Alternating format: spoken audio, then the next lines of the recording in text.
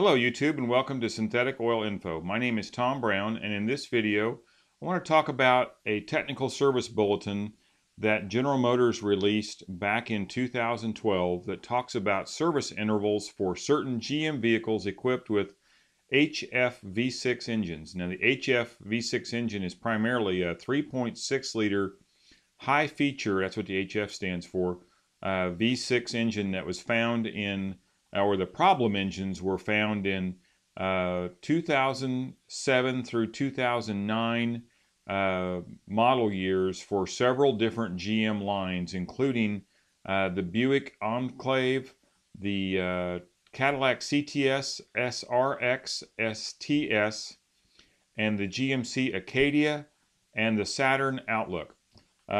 This is a double overhead cam V6 engine that employs a direct injection in some cases. And the problem, though, that they're having is timing chain stretch. And what is happening is that unlike a lot of import cars that have a timing belt that connects the camshafts to the crankshaft, this particular engine utilizes a series of timing chains. There's actually 3 of them inside the engine. There's one short chain that comes up and drives a kind of like an idler, where the traditional camshaft would have been on a V series engine down the middle of the engine on the front there. And then that idler pulley drives 2 other chains that go to each respective cylinder bank that drive the camshafts on each side of the engine. So there's a total of 3 chains. And each of those chains is equipped with a hydraulically actuated tensioner that keeps the tension on that chain correct. But the problem they're having is that the material that those chains were made out of for those 2007 through 2009 model years wears prematurely and stretches. And when that chain stretches, it allows the camshaft timing to retard, meaning that the camshaft is no longer turning in sequence or in time with the crankshaft, which throws off the valve geometry timing for the entire engine. And there are sensors on board these new engines that are constantly measuring things such as that. So you have a crankshaft position sensor and you have a camshaft position sensor. Each of those are telling the computer on board, okay, this is where that respective component is in terms of a number of degrees of rotation out of 360. And so when that camshaft starts to retard, or the camshafts in this case, because there's multiple camshafts on these engines, when those camshafts start to retard in relation to their rotation with the crankshaft, it throws off a warning to the computer, and then the computer sets your service engine soon or malfunction indicator light that tells you, hey, there's a problem inside your engine. The engine is no longer able to make the adjustment with electronically. We now have a mechanical problem inside the engine.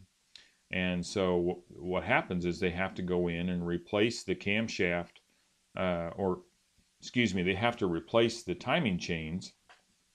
And usually when they replace the timing chains, they also replace the tensioners and maybe some other idler pulleys and things like that inside of the engine. And on this particular engine, that's a very entailed process. They have to usually pull the engine from the car and disassemble the front of it, which is very time consuming and very costly. This can be a multi-$1,000 job. One of the things that General Motors has tried to do to, I guess, reduce the chance of this happening in terms of this chain stretch is to shorten the oil change interval for these engines, in hopes that changing the engine oil more frequently will reduce the amount of sludge and dirt buildup in the engine, and the fresher oil more often will reduce the wear on the timing chains. Not necessarily a bad idea if you think that the oil is causing the problem, but from an AMSOIL synthetic perspective, here's kind of the turning point for us. So what's the oil connection here? And from an AMSOIL perspective, the oil connection is they're using an inferior oil to start with. If they were using a better oil in these engines, the timing chain wear would not be so severe. Not that it couldn't happen at all, because the timing chain in every engine wears as the engine ages in terms of mileage or hours of use.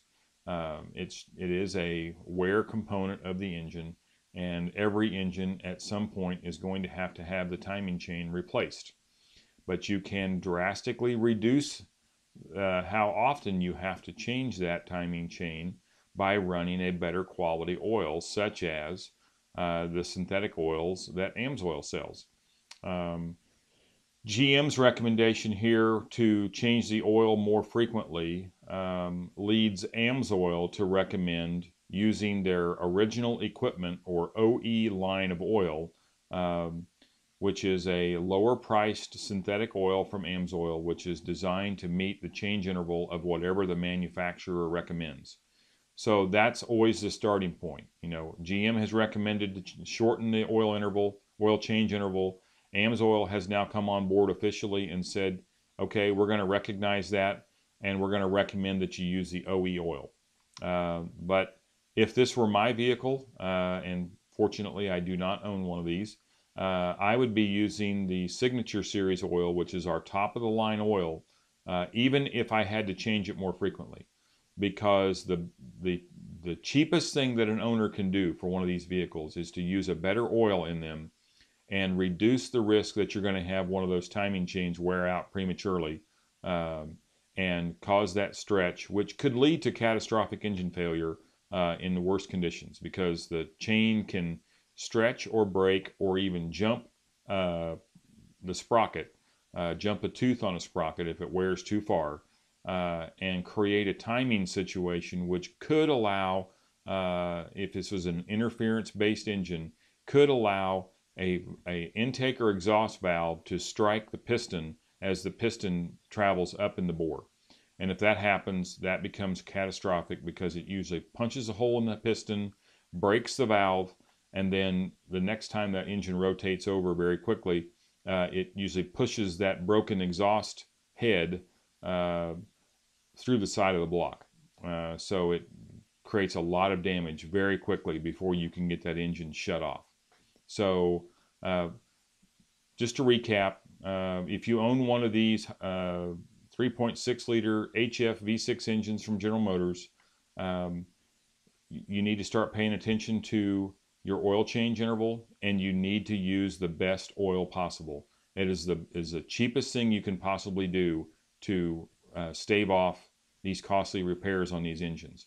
Now, there's a possibility that General Motors will repair this engine under warranty or under a recall, or maybe you purchased an extended warranty for this engine, and in that case, definitely get these timing chains replaced. Or if you have to go into that engine for any other reason, definitely replace those faulty timing chains while you're in there, because they're going to continue to cause problems as long as they are in there. Using a better quality oil just extends the life of a bad chain. It doesn't prevent the problem.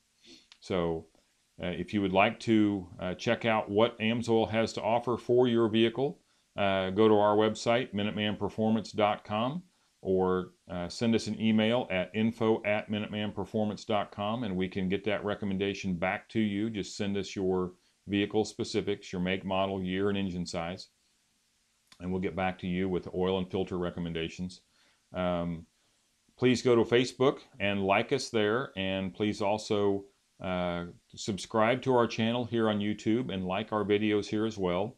When you do those things, like us and subscribe to us, it allows us to get seen by more people, and then we can help other people, just like we're helping you now, solve your most demanding and challenging oil, filtration, and lubrication questions and problems.